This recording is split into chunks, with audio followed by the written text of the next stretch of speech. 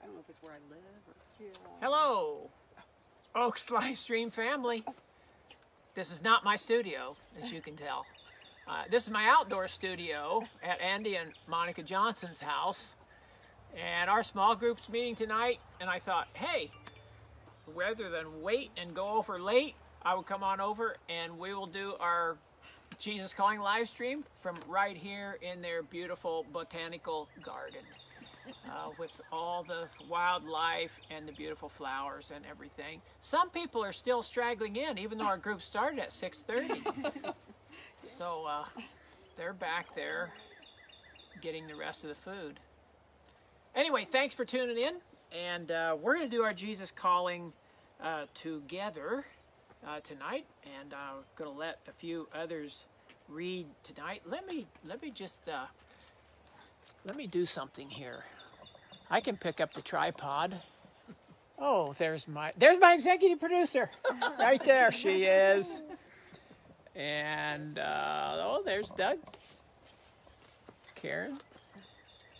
Wave, Sandy. Sandy. Late. She's late. And John. Hi. Both of them late, but they're here.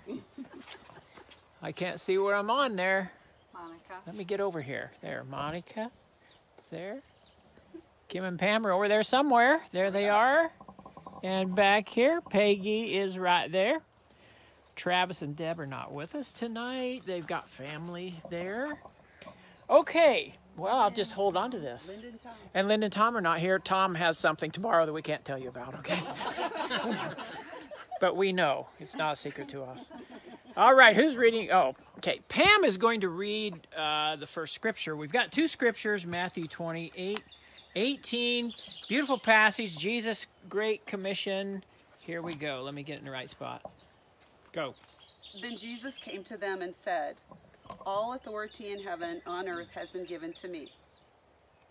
That's it, Marty. That was it? That was it. Are you sure? I'm positive. Yeah. Okay, well, all authority has been given to Jesus in heaven and earth. Therefore, go and make disciples of all the nations, baptizing them in the name of the Father, Son, and Holy Spirit. Okay, Doug, are we on you? Where are you? No, that's a tree. Okay, here we go. All right, here we go. Doug Frakes, ladies and gentlemen. This is his debut, his Jesus Calling debut right here. Enter his gates with thanksgiving and give his courts with praise. Give thanks to him, bless his name.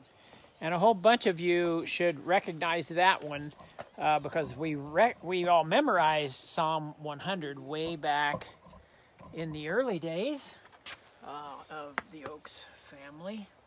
All right, I'm going to just share a little bit about it, and if any of our group wants to chime in some little piece, you're welcome to. I'll stop occasionally. I got a few little notes here. And this is Sarah Young, Jesus speaking to us, so we kind of go along with that and kind of enter into that together.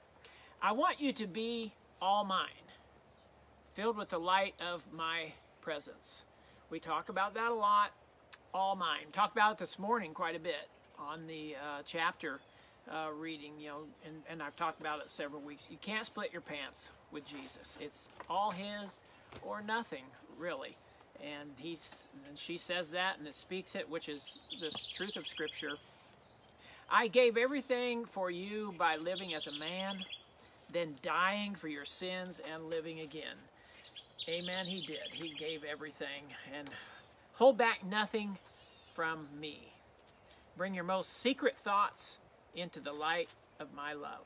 Anything you bring to me, I transform and cleanse from darkness. And we talk about light and darkness and our presence with Jesus and him knowing all these things, which always reminds me of D.L. Moody's little saying with his traveling companion. They're traveling along, he stops, and he knows his traveling companion, I can't remember who it was, knows D.L. Moody wants to say something. Moody goes, he says, what is character? And the man, his companion says, well, I don't know. What is character? And D.L. Moody says, character is what a man is in the dark.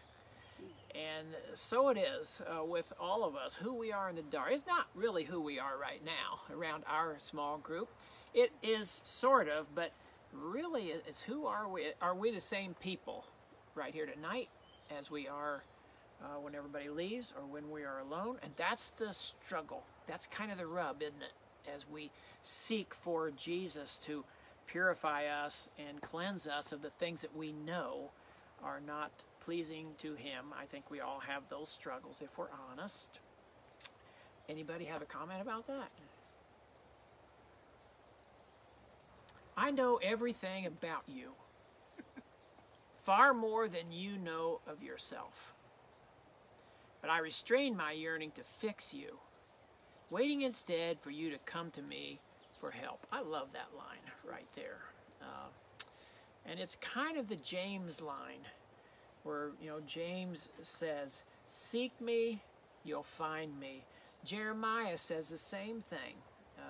When you seek me with all your heart, you will find me. But there's an if in there, and it's conditional.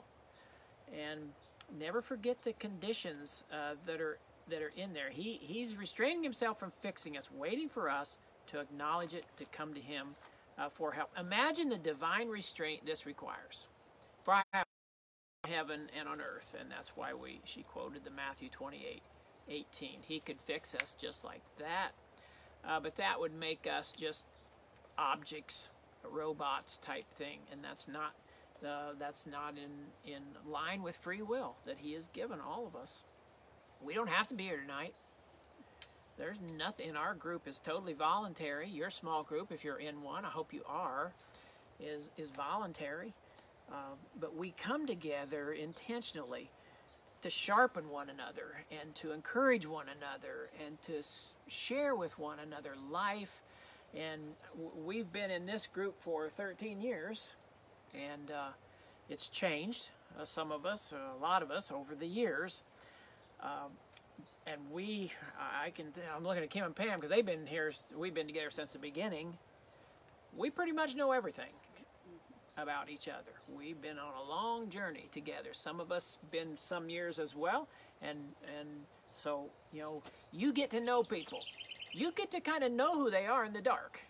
And we get to help sharpen one another, encourage one another, help one another, and seeking his face together. I love this next line. Seek my face with a teachable spirit. We never stop learning. Never, ever. If you're a follower of Jesus, there's always a lot farther you can go, a lot farther he wants you to go. If you've been a part of our live stream, our teachings in the morning, you hear me quote fairly regularly from Eugene Peterson, from William Barclay. Why? Because these are people I respect, I learn from, and continue to learn from. That's why I love to read. I've always loved to study. I hope that you do too, that you never get done learning and growing and being teachable, having a teachable spirit. And every time you open up the Word, teach me, Lord. Teach me something more today. And I pray that especially the morning live streams, we have really grown as the Holy Spirit has taught us so much over the last 12 weeks. Come into my presence with thanksgiving. And that's the Psalm 100. Hope that you start every day with thanksgiving in your prayer time. Start every prayer with thanksgiving. Desiring to be transformed. You know the word transformed. We've talked about that before. It's the Greek word metamorphao, which where we get metamorphosis, which is that process of being changed. And all of us who are part of the chrysalis, the weekend for youth, we think about that and talk about that a lot, starting out kind of in a cocoon, whatever you call it, a chrysalis, and then it comes out and turns into a beautiful butterfly. That's metamorphosis. That's the transformation that we're all a part of. Paul says, be ye transformed by the renewing of your mind. And we do that through having a teachable spirit. And our group tonight, we'll talk a little bit more about our Jesus calling. Hope that you as well will think about it, reflect on it a little bit. Hope you've had a great day. It's sure been a beautiful day, and a great day to just grow in the Lord, to live for the Lord, to bring him glory and honor. And hope as your day winds down, as ours is going to kind of wind down out here in the Johnson Botanical Gardens, we'll just kind of take it easy, enjoy the rest of our evening together, go home, pray for sweet sleep, and I hope to get to do it all again tomorrow, all for his glory. Let's pray together. Father, thank you for a little time to reflect on our Jesus calling tonight. And thank you, Jesus, for your power and your authority on this earth. Thank you even for restraining it a bit as we seek after you. We know you seek after us, but we hope and pray to diligently seek after you as well and receive all of your promises to help us grow, to help us metamorph into all that you created us to be. Beautiful butterflies for your glory. And pray that you give us a good evening. Give our small group a good evening together. Any of the small groups that might be meeting tonight or this week as well. And pray that we will sleep deep and sweet tonight and wake up tomorrow seeking to serve you and love you. In Jesus' name, amen and amen. And one last time, amen, right? Amen. Amen. Amen. Amen. Amen. Amen. Amen. Love y'all. Oh, did I get my executive producer one more shot of her? There she is. Okay.